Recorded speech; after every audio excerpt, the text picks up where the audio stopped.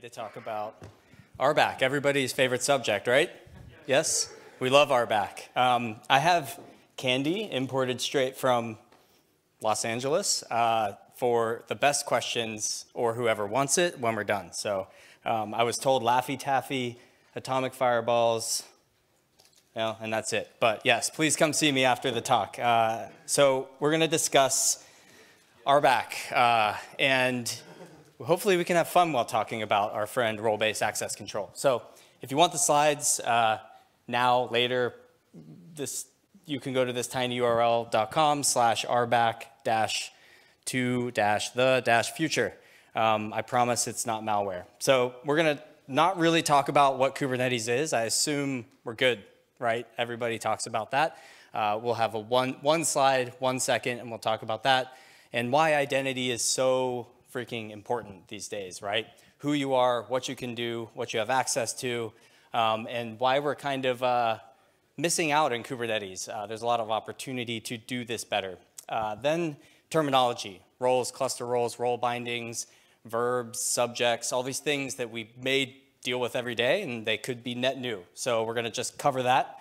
And then a little bit of the auth-in, auth-z flow, and most importantly, some gotchas. So I've given this talk one time before, like 3 months ago in Norway, and since then we have a new CVE that was released last week that's super exciting along the lines of RBAC and privilege escalation, which is, well, bad and good. So let's dive in. We know what Kubernetes is. It's really, really important, or we wouldn't be here. We're running it everywhere. People access Kubernetes, and robots do too, right? Service accounts or programmatic access. And that's enough about that. So identity is the new perimeter, right? We have lots and lots of vendors downstairs talking about just-in-time access and kind of auditing access to things and zero trust. We hear this phrase thrown around a lot. But what does that mean in Kubernetes, right? And it's kind of a complicated relationship, right? Just because you have a token or a certificate or you have an IAM role or something in your cloud provider, that doesn't mean you should automatically be granted access to every single cluster and have cluster admin. So it's a very tangled web of configuration, and that's kind of why we're working on untangling it. I haven't even watched Back to the Future in probably 10 years, but I thought it sounded good. So there will be references sprinkled throughout. Hopefully you enjoy that. As Ben mentioned, I am the project lead for the OWASP Top 10 for Kubernetes, the Open Web Application Security Project. That doesn't sound very infrastructure related, but it's getting there, right? We're starting to see developers who kind of write application code be involved in some of these decisions, and there was a real need and draw towards this project. And you can see the top 10 over here, and highlighted, you'll see overly permissive RBAC configurations. That's because this is a big deal, right? You've heard about this thing called cluster admin, I'm sure, and some of the built-in cluster roles and using wildcards. That's what we're going to talk about today, right? And it does make the top 10. I'd argue it's even higher, but that's where it landed when it was first created. So time will tell. Please visit the project and contribute, add comments, pull requests, etc. So let's talk about kind of the flow of getting access to Kubernetes, right? And there's a number of ways we do this, but it kind of boils down to the API server. This is probably a flow you've seen before, but you can see up top we have kubectl, kubectl access. These are humans kind of debugging things, creating pods, etc. We have service accounts, typically programmatic access of things from the outside or inside that need to talk, retrieve data from Kubernetes, the cluster itself. Things like client Go. The gist is there's a variety of ways to talk to the API server and get the job done that you need to get done. And the kind of magic happens at inside of the API server, right? At first you see, hey, is this even a valid user? Do they have the right credential to be requesting this sort of thing? And a little bit later in the talk, hopefully we get there, we're going to talk about how, kind of a case study, I guess, about how AWS's EKS kind of authentication authorization flow works, because it's pretty wild, like if you actually deconstruct it and blow it up. And then the second step, authorization, right? that's where we're going to be focusing most of our time today. Authentication, different talk, different day, different beast, right? Authorization is really what can this entity do, right? And that's a really important step in this flow. And then we have our friend admission control, right? Policies that govern the request. Do we accept this type of workload to be scheduled onto the cluster itself? And then obviously etcd, persistence, and things being scheduled on the node. But for today, the middle box, auth-z, is really important to us.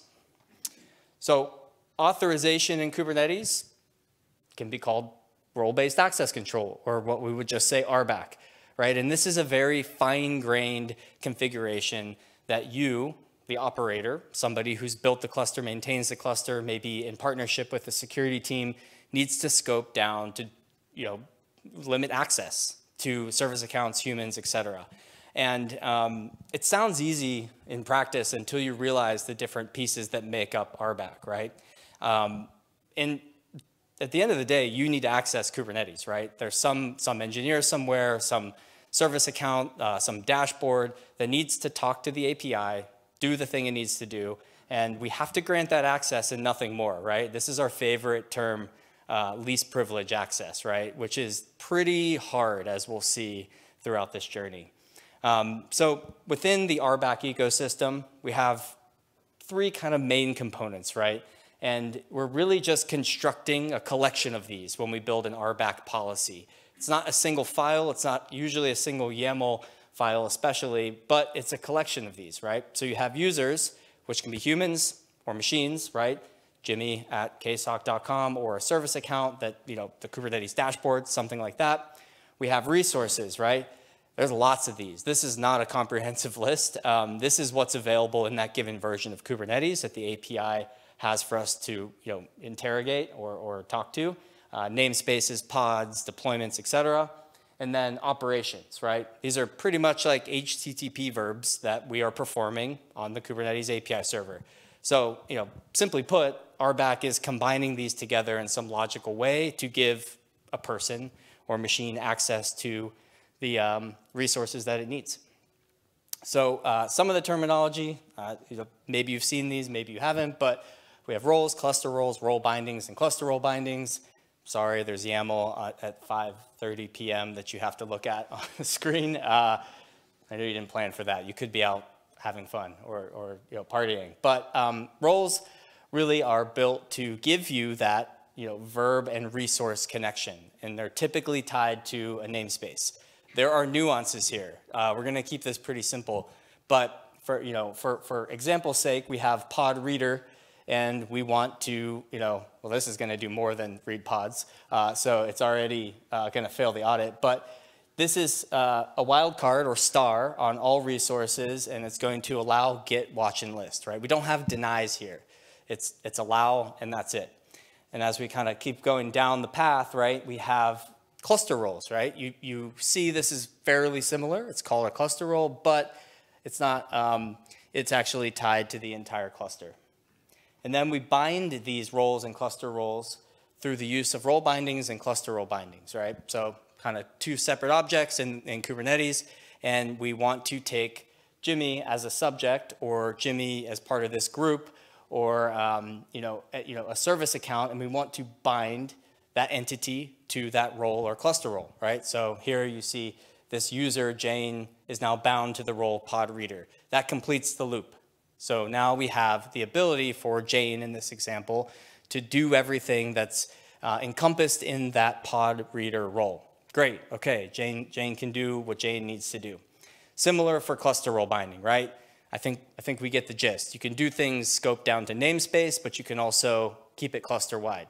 So kind of best practice tip number one, I would probably limit the use of cluster roles and cluster role bindings, right? Your cluster has lots of namespaces in it. This encompasses the kube system namespace.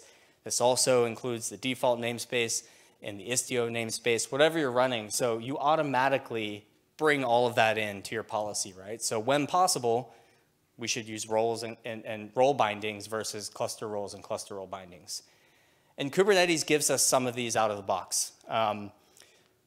you can likely guess which one's most dangerous. And most of the time, we do a lot of audits for RBAC. Been doing this for a long time, and it's surprising how many folks kind of just fall back on our good friend cluster admin at the top. Have we ever used cluster admin? Yeah, you just keep your hand down. No. This is all you need to do everything possible under the sun in your Kubernetes cluster, right? It's necessary, probably. It's kind of like your AWS root account. It is just wildcards, or as my coworker calls it, the 5-star review, right? It has star, star, star, star, star. And it should be used very sparingly, if at all. And then we have admin, edit, and view, each of which have their place. And these are really good getting started sort of placeholders, right? Oftentimes, we want to scope down permissions, so we'll give developers edit, right? Read-write access to most objects in a namespace. That couldn't be more vague. So we also want to do better than this, right? And that's kind of what we'll dive into. The other, there's a really good reference here written by some awesome folks. I love the title of it. It's an official Kubernetes doc called RBAC Good Practices, because I think we want to get away from the term best practices potentially. That's a really good reference for some of these things to help you kind of deconstruct what's going on. What's wrong with this picture? Is this a good snippet of YAML? No? Why is it not good? It sounds like the service account can do the job it needs to do, though. Yeah? Cluster admin? Yeah. You're welcome to some candy after the talk. Yeah, so I actually didn't think this would be a packed house, so I would have definitely brought more. So what's going on here? We have a cluster role binding called redacted-RBAC, and we have some subjects, right? What's the default service account in the default namespace? Have we encountered this special little Kubernetes feature? Yeah, so it's a service account there's one of them in every single namespace. It's just available. You can just use it. You can grab it from pretty much any pod that spins up unless you tell it otherwise. And this is in the default namespace, which is even more sketchy. And it's actually bound to what? The cluster role of cluster-admin. So imagine you're in a position where you have a web application running in the default namespace. You have mounted this service account into every pod. Remote code execution happens, or somebody accesses the file system. They take that token and present it back to the Kubernetes API server. Who are they? Cluster admin, right? Like, that's not a good blast radius, right? That's a pretty bad situation. And if you were at KubeCon in San Diego in 2019, we did a 90-minute workshop on some of this. That we have lots and lots of documentation about this. So this is the kind of audit you need to do in your organization, and Kubernetes doesn't necessarily make that easy. So we want to try to aggregate our permissions when possible.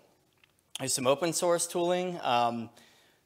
RBAC tool from Alseed and Rakis. We have Crane. We've built an RBAC aggregation and visualization tool that handles a lot of this for you.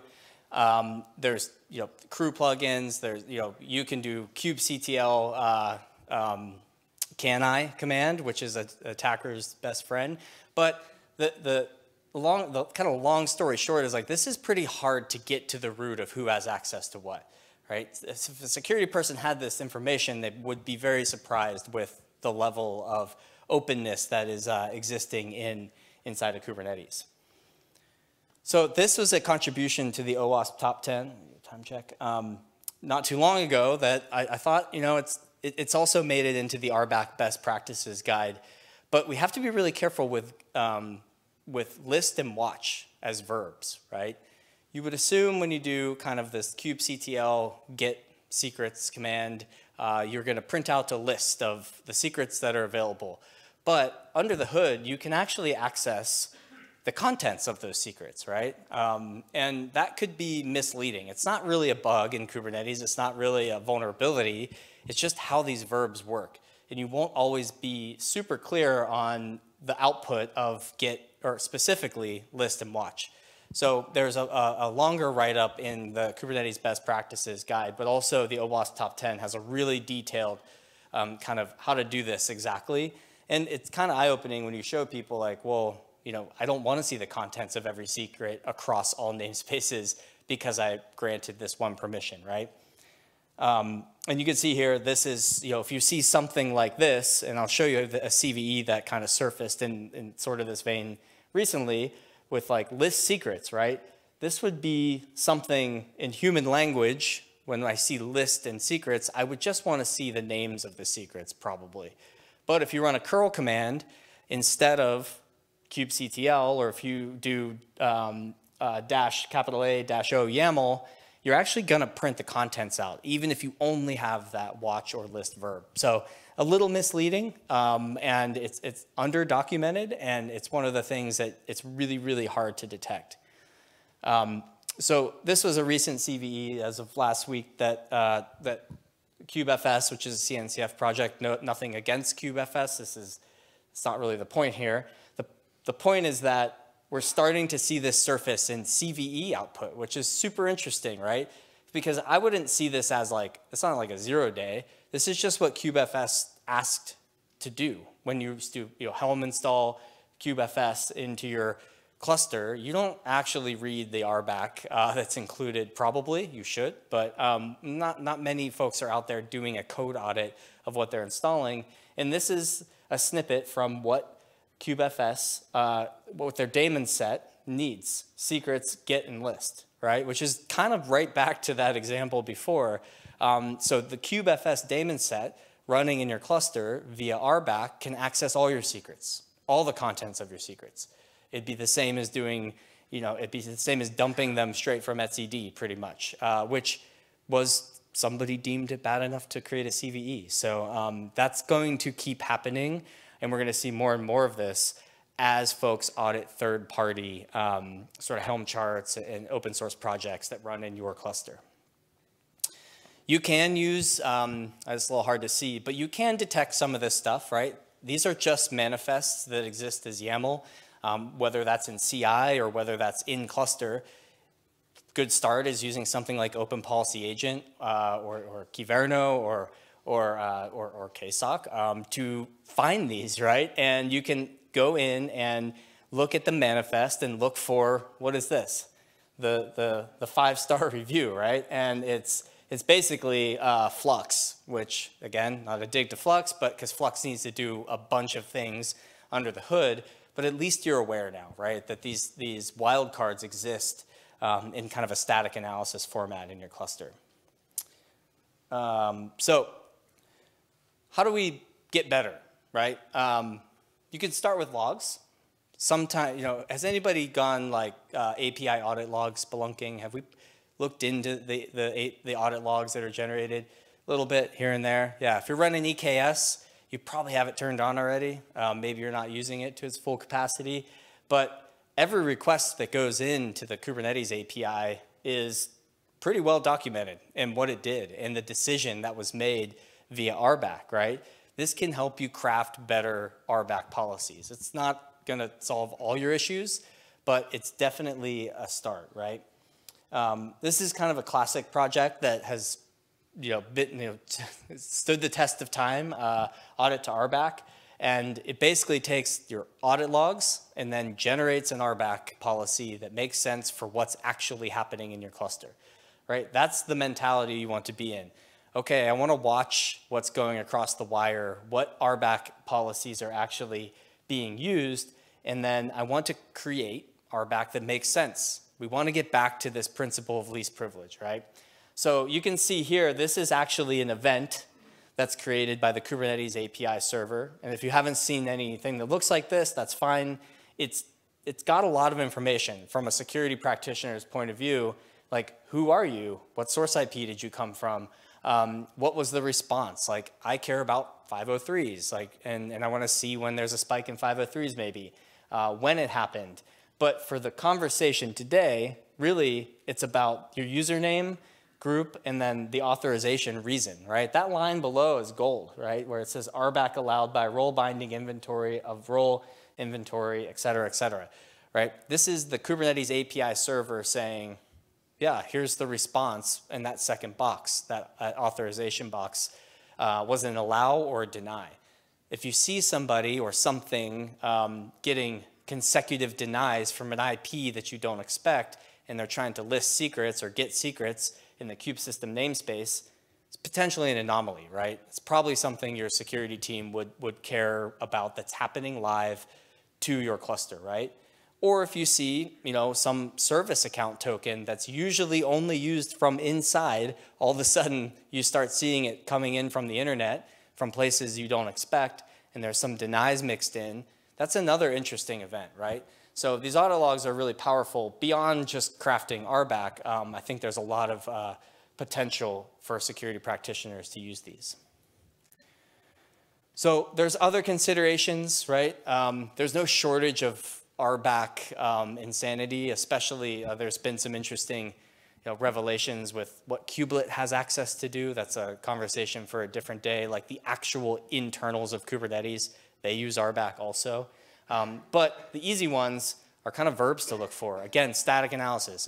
Like you could write some Rego to find this pretty easily and do an audit of your cluster of escalate, impersonate, and bind verbs, right? These are not verbs that you encounter every day when you're writing RBAC policies. You're typically dealing with get and list, etc. More kind of simple verbs, but these just sound bad, right? Escalate is a verb. You can use it and you can build a policy that has that built in, but these are really made for privilege escalation, which is needed sometimes, or impersonation, which is also privilege escalation, or binding to a different role. And that web gets very messy very fast. So you're gonna wanna know if you have RBAC policies that are using these verbs, and if they're actively being used, you should know why, right? There could be a good reason. It's very plausible, but they are dangerous left kind of unattended to.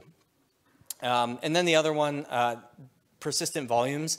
So there's kind of these like interesting corner cases of RBAC where if you allow somebody or something to create persistent volumes, well, that persistent volume probably has access to the host file system, and then you can break out of the container context, right, of that workload or that pod or that the pods that are part of that deployment, which is a really interesting attack path, right? If you're a developer and you start on day one and you have very limited access to the Kubernetes cluster, but you just happen to be able to do this with persistent volumes, you've just escaped out of the container and landed yourself on the node, on the node, the underlying host.